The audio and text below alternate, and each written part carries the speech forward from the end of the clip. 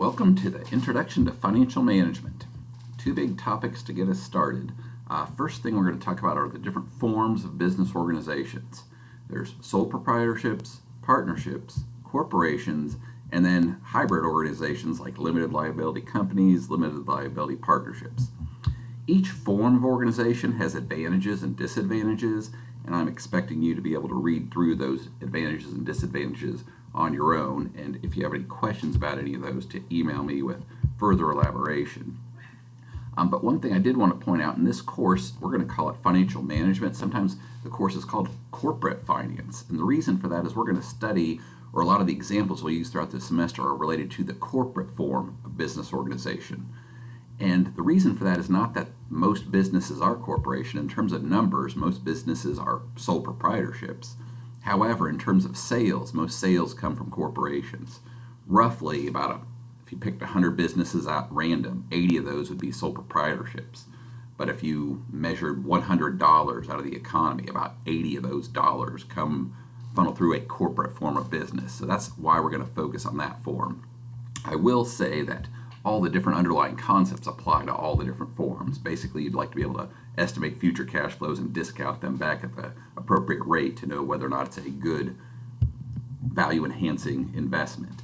But in any case, we'll focus on the corporate form. So we'll look at stocks, we'll look at bonds as a way of raising money to buy property, plant, and equipment to create new business opportunities. The other big topic of our introduction is this: what is the goal of a corporation? If we're going to focus on a corporation, what is its goal?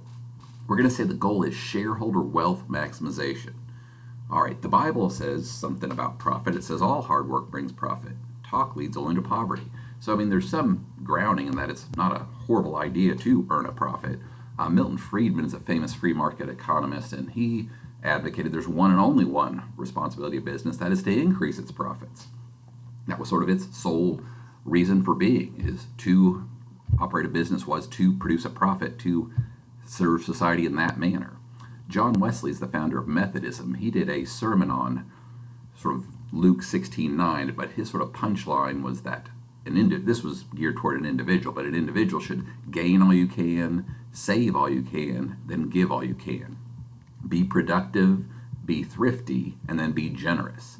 And that, I think, applies to a business as well. We want to produce as much as we can, be as efficient as we can, but then this is where it sort of breaks down at a business level, at least as it relates to Milton Friedman, be as generous as you can.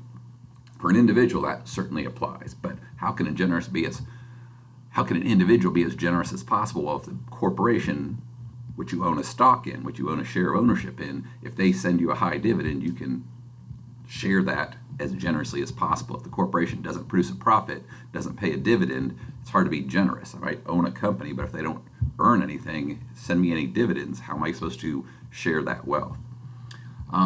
So we're going to measure sort of the shareholder wealth maximization. How do we know if that's going on? We're going to look at stock prices.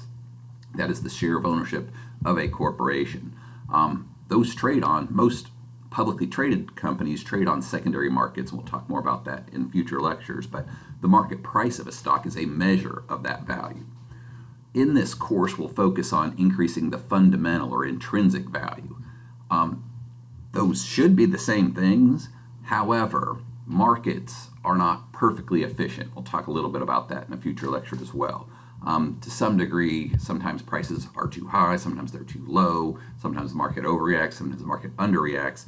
In any case, in the long run, the market price should reflect the intrinsic value of the company. However, over short run periods of time, those may not be the same. But we're going to focus on the intrinsic value, the underlying value. And by that we mean sort of the fundamental price, the present value of all future profits. And the reason I want to mention that also is that, well, you could say, well, couldn't we just increase our price by making a bad product, like making faulty product, and that would increase our profits in the short run? That might be true. However, to get repeat customers in the future, you wouldn't be able to sell a shoddy product or take advantage of people. And given that one of the advantages of the corporate form is this unlimited life, a corporation could theoretically last forever. And so if you're going to be around forever, you need to do things that are going to be in your long run interest. So maximize not just current profits, but also future profits, and the intrinsic value measures the present value of all future profits. Are profits the only business of business? That's not their only business, but we're going to say that that should be their primary focus. Producing a good or service that's of value to people in an efficient manner to produce a profit so that the owners, the claim holders, can be generous with that profit. What's unethical? Ethical behavior? Sometimes that can be contrasted with what's legal and what's illegal behavior, but for the most part, I would characterize this as anything that's in the long run value of a organization is ethical. If it's going to increase shareholder value in the long run, that is ethical behavior. The Bible, here Jesus, these are quotes from Jesus in Matthew, Mark, and Luke, actually Matthew, Luke, and John. How are those relevant to business? Most of these quote passages, and I'll let you look them up for yourself, relate to the idea of treating your neighbor as yourself or doing unto others as you would have do unto you. And those weren't written for business. However, we've seen those, or I've seen those applied in a business context. For example, Discover Card, one of their taglines is, "We treat you as how you treat you." That sounds very similar to the teachings of Jesus. So the general idea is, if you treat your customers well, if you treat other people well, that's in your long-term best interest. And so that's biblically based, but it's also related to shareholder wealth maximization. All right, those are the two big topics for our introduction. There is a quiz on this material to get you some idea as to what those quiz questions might look like. Here are some sample quiz questions. I'm going to go ahead and just run through the answers just so you have them, but I would think through them, maybe jot these down on a separate sheet of paper and make sure that you're able to see what the correct answer would be and be able to track that down or figure it out for yourself.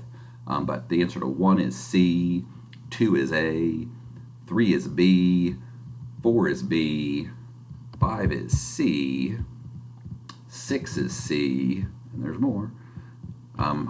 Turning the page, 7 is C, 8 is A, 9 is A, 10 is B, and 11 is C. So again, this is just a general introduction. If you have any questions, be sure to email me. Other than that, I'm assuming you can read through the notes, look up additional information on the internet or wherever on the suggested reading to find out more information. However, I think the information provided in the notes should be sufficient to answer the sample quiz questions and then also answer the quiz questions as well. Good luck with your introduction to financial management.